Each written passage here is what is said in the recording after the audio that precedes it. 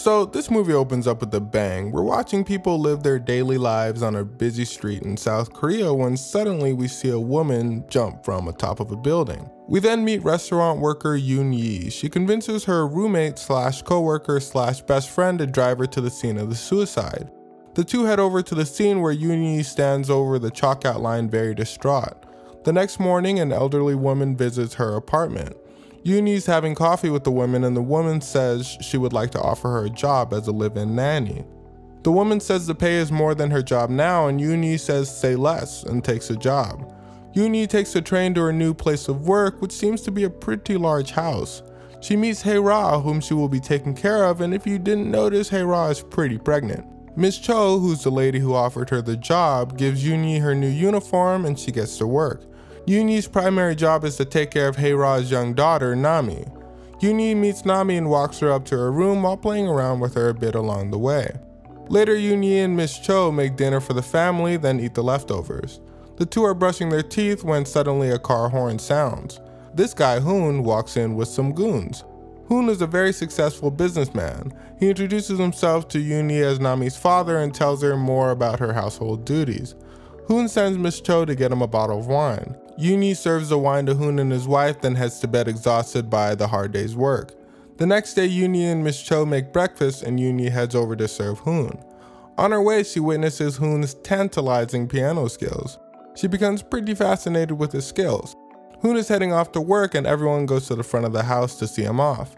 Later that day, Yoon Yi is washing Hae-ra's hair and doing her nails. Hoon comes home from work and has some wine. He then walks into the bathroom where Yoon Yi is cleaning the bathtub and we witness her bare thigh. Hoon definitely likes what he sees. Yoon Yi ain't about that though and she walks off. The next day the family goes on vacation. The fam is vibing in a hot tub while Yoon Yi jumps into the cold pool. Later that night we see Hoon and his wife hanging out. Once she falls asleep, Hoon heads over to Yoon Yi's room, probably to hang out, with drink in hand. He pours Yoon Yi a drink, then begins to take a tour of her body with his hand. He then orders her to, well, YouTube won't allow me to say what he ordered her to do, but look at this image and use your imagination. The gang is heading back from their vacation and Yoon Yi doesn't look very happy about what she did. Once they're home, Hae-ra thanks Yoon Yi for taking care of her and she begins to feel pretty bad. Yoon Yi lays on her bed. The next morning, Yoon Yi is helping Hae-ra when Hoon is leaving for work. He gives her a seductive look and he leaves. We cut to later that night and Yoon Yi is reading Nami a bedtime story. Hoon gets home and Yoon Yi and Miss Cho greet him. Hoon congratulates Miss Cho on her son being elected as a state prosecutor and gives Yoon Yi a letter to give Miss Cho. Miss Cho angrily snatches the letter and storms off. Later that night, Hoon can't sleep, so he holds a glass of wine on top of his stairs like a menace, thinking about how he should spend his night. Unbeknownst to Hoon though, Miss Cho is also awake and can't sleep. She walks over to Hoon's room and sees that he is not in bed. Well, Miss Cho realizes that this can probably only mean one thing. Yup, Yoon Yi and Hoon are exercising.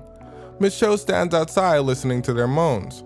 Next morning, Miss Cho and Yoon Yi are making breakfast. Yoon Yi puts on lipstick to look good for Hoon and Miss Cho notices this.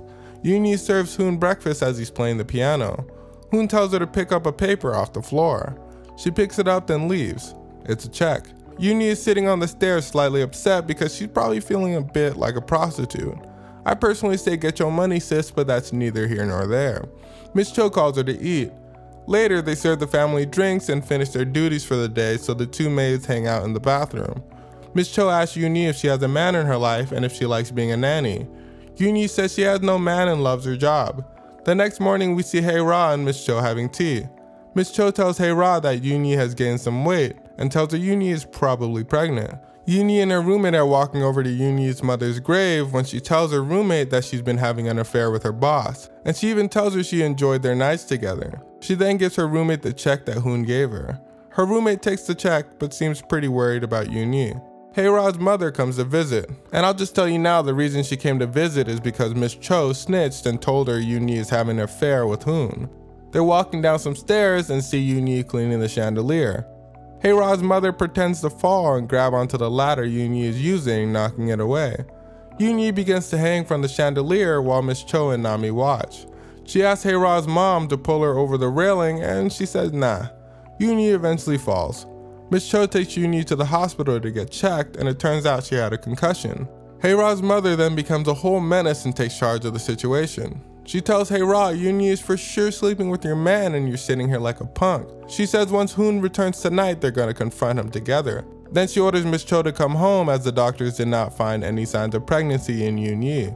The next day, Miss Cho brings Yoon-yi flowers from Hae-ra's mother and a consolation check. Hoon comes back from his trip and asks Miss Cho where his side piece, the nanny, is at. He tells him that Yoon-yi had malaria and had to chill in the hospital overnight. At the hospital, the doctor tells Yoon-yi she's 4 weeks pregnant and congratulates her. Yoon-yi does not seem excited about this news though. Her roommate tells her to pack a bag and leave the house for the safety of her and her child. Yoon-yi sits silently. A very upset looking Hae-ra is staring out a window while her mother tells her they will stop any trick Yoon-yi tries to pull. Yoon-yi returns to work and she brings her friend. The women of the house all greet Yoon-yi, but there's some tension in the air, especially with Hae-ra's mother. Later that night, Hae-ra is in her room heartbroken. Her mother tells her this is what all rich men do and sometimes you just have to deal with it because that paper is coming in. In the middle of the night, Hae-ra walks over to Yoon-yi's room with a golf club and stands over her while she sleeps. Miss Cho followed her and warns her against it. She gets upset and throws the club at Miss Cho and leaves. The next morning, Yoon-yi is taking a bath and she tells Miss Cho the tension is unbearable and she feels unsafe. Miss Cho tells Yoon-yi she should leave while she can and she understands more than anyone what Hae-ra and her mother are capable of. While Hae-ra is walking, her mother tells her she must deal with Yoon-yi's child as Yoon-yi will rise to the same social status as Hae-ra since she is carrying Hoon's child. Yoon-yi goes to Hae-ra's room and tells her that a family emergency has come up and she must leave. Hae-ra stares at her and begins smacking her repeatedly. Yoon-yi then shockingly stares back at Hae-ra. She begins to apologize after realizing they all knew about her affair with Hoon. Hae-ra's mother says she would give her $100,000 if she aborts the baby. Later, Miss Cho gives Yoon-yi an ice pack and urges her to ask for more money and to just abort the baby. That night, Nami goes over to Yoon-yi and apologizes for her grandmother pushing the ladder from under her the other day. Yoon-yi is surprised to learn that she almost got attempted murdered, but she says it's all good and tries to brush the situation from Nami's mind. The next day, Hae-ra is heading out. She figured that Yoon-yi wouldn't give up her baby for all the money in the world, so she decides to poison the tea that Yoon-yi drinks every day. Hae-ra then tells Miss Cho that Yoon-yi must sleep in her room for as long as Yoon-yi is staying with them from now on.